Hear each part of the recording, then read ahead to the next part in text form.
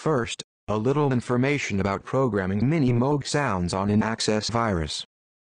It is possible to recreate authentic-sounding Minimoog patches on a virus. However, it is not as easy as just grabbing the knobs on a real Minimoog.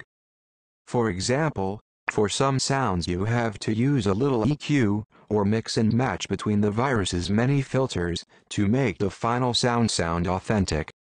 An important note to programming Moog sounds is that the virus envelope attack is linear, while the Minimoog has a slightly convex attack and short plateau. The decays are also different. Thanks to the virus's deprogramming capabilities, you can create the same envelope using recursive modulation.